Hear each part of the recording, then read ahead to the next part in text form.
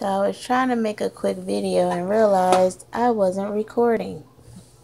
So basically I was using a leftover rotisserie chicken that I had gotten from Food Lion, and I chopped that up and I had some chopped up spring onions, vidalia onions, green pepper, about a cup of mayonnaise, a little bit of sugar, salt, pepper, and I just mixed it up.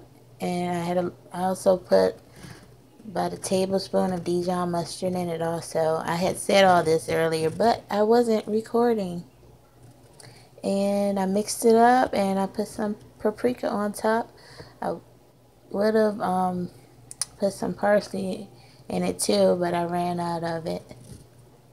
And it was just a quick video to show what you can do with leftover rotisserie chicken that would have gone to waste.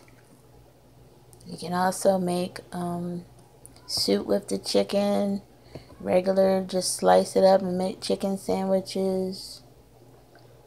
And that's about it. You can also probably put some egg in your chicken salad also.